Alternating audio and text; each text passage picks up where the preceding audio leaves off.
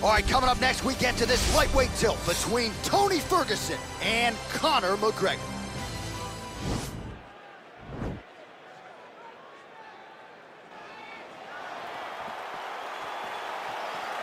You ready? Okay, you ready? All right, here we go. Round one, Tony Ferguson versus Conor McGregor. Hard to know what Tony's going to do early, late in the fight. Your thoughts on what's in front of McGregor tonight? You never know what Tony Ferguson's going to do because I don't think Tony Ferguson knows what he's about to do when he steps foot in the octagon. But what I do know is he is an absolute killer. And if Conor McGregor doesn't set the pace early, he's going to find himself getting ran over by El Pacou. Look at him whip his hip into that kick. What a fantastic strike to throw at the exact right moment. He deserves this moment. Go finish this fight. Whoa!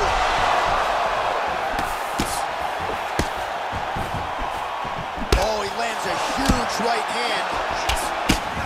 Oh, both landed. Oh!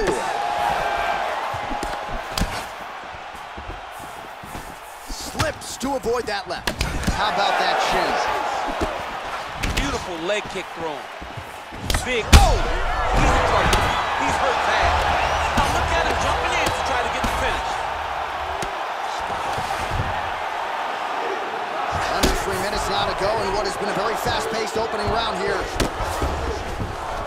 Well, anytime you are in a ground fighting situation with this fighter, you're potentially playing with fire. Back to his feet. So just over 20 total strikes have now landed for Conor McGregor. Big powerful punch lands. Now he gets back to range. Oh! Big shots exchanged in the pocket there.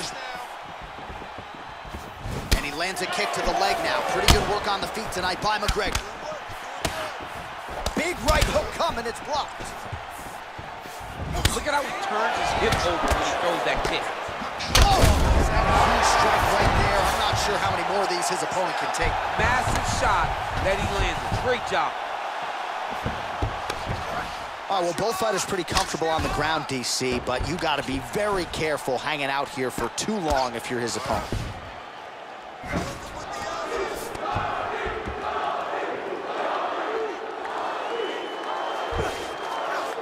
Oh, nice job using his strength there to posture up. We'll see what he can do next. He's going to start looking to land big shots from the top. Man, this is some serious ground and pound. He's trying to put this dude's head like through the canvas. He's one of the better ground and pound fighters we have in the entire UFC, and you're seeing why. Ferguson's attempting a knee bar. Caution, flammable. Nice hammer fist. Oh, nice.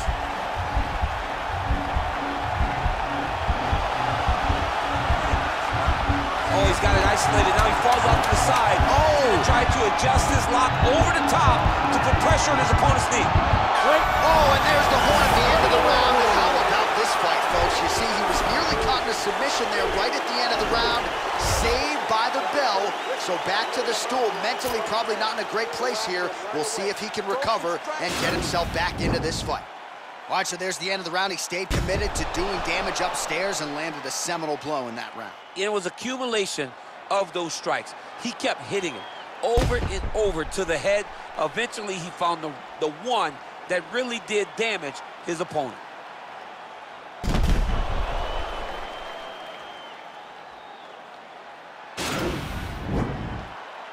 All right, here we go with our second 5 minutes now. Round two. You ready? Tony Ferguson. Let's go, guys. Fight. And Conor McGregor. Look at how he turns his hip into that leg kick. Beautiful punch. Oh! Picture there, DC, and one more of those, he might be out. I mean, the fight is going to be over. I can't believe he's still standing. That shot landed perfect. Ferguson gets stung by that leg kick. Oh, nice strike by McGregor there. I mean, Conor McGregor is a fantastic striker, and once again, that skill is on display. So 30. Huge right hand!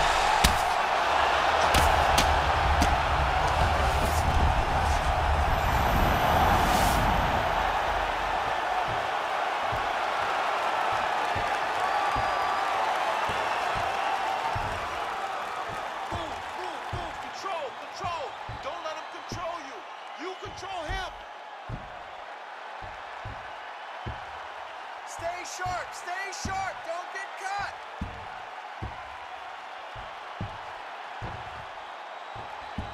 A lot of top pressure being applied here.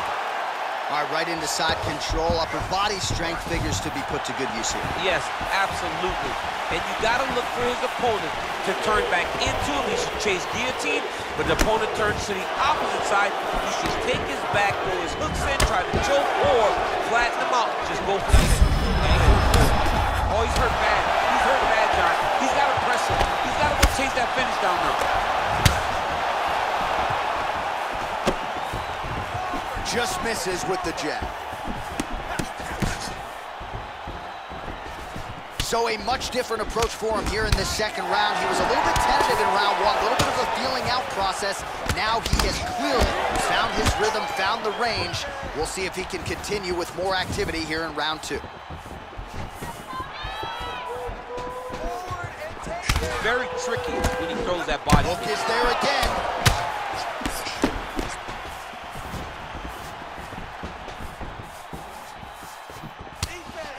Nice punch lands over the top.